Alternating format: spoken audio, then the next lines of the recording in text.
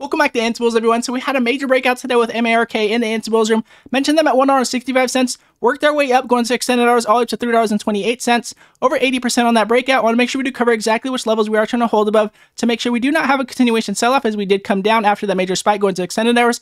I'm going to go over exactly which levels we are trying to hold above to have a continuation, and what exact indicators I would be looking for to make sure we do have confirmation. And all I ask in return is you smash that like button and hit subscribe if you want to see more chart updates on potential breakouts that we mentioned throughout the week. So let's jump into this one.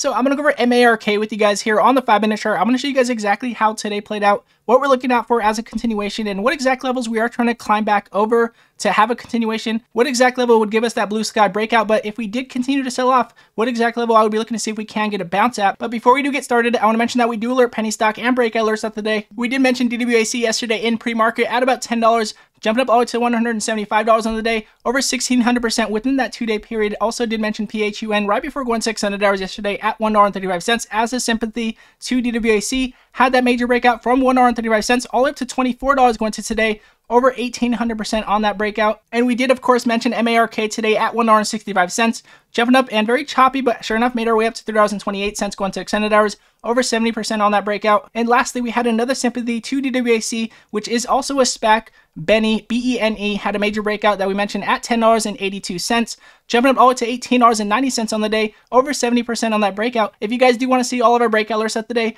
go to instables.com in the description below, and you guys will never miss a breakout alert today again. So as you guys can see here on the 5-minute chart, we have been continuing on up, now bouncing off the 200-moving average, looking to see if we can respect this 200-moving average going to extended hours. Sure enough, did, and had that major spike going to extended hours. Again, a lot of speculation volume here on MARK, and the reason why there's a lot of speculation volume is because Trump follows MARK on social media, and if MARK were to happen to be used on Trump Media Technology Group's app, then we could have a major breakout here with MARK, but we're going to make sure we do keep that in mind. Again, as you guys can see here on DWAC, we have, again, that continuation sell-off going to extended hours, looking to see if we can continue, and as you guys can see, we do have the 200-moving average now crossing below the 50, and if you want to see exactly which levels I would be looking to see if we can get a bounce at with DWAC, then check out our video right before this one. And along with DWAC's video, we mentioned PHUN's video if you guys want to see what might happen there with both of those stocks. Again, major breakouts, over 1,500% on each one of those breakouts. Now, jumping back to MARK here, as you guys can see, we did have that major spike, and then we did have that continuation sell-off going to extended hours, and now looking to see if we can respect this 50-day moving average going to next week. In my opinion,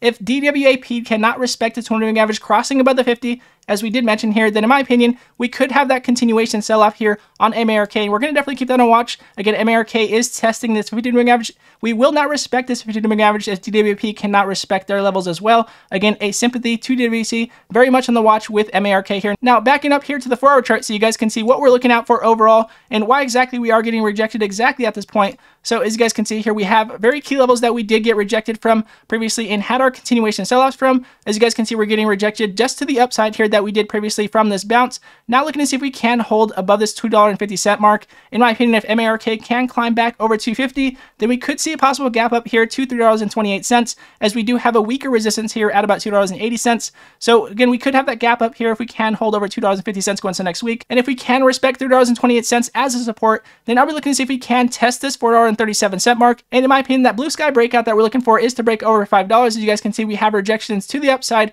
right before reaching $5, and $5 is a very key psychological resistance. If we do not break over $5, in my opinion, breaking over this $4.37 mark, then we could get the rejection to the upside. But again, on the sell-off at this point in time, what exactly would I be looking for if we did have a continuation sell-off? As you guys can see, we had our confirmation on this breakout at about $1.07, and as you guys can see, going to extended hours, if we do drop down below the 50-day moving average, and we do have the 200 moving average drop down below the 50, then in my opinion, we could be coming back down and testing that 107 mark. So I definitely would be careful here on MARK. Again, a nice run that we did have in the Ansibles room, but again, I would definitely be careful making sure we do get more confirmation to have that continuation over this 328 mark. But again, with that said, if you guys do want to see all of our breakout alerts of the day, go to instables.com in the description below, and you guys will never miss a breakout alert of the day again. And everybody that has been supporting the channel, all of you instables that have been coming over and supporting the channel, much love to every one of you guys as always.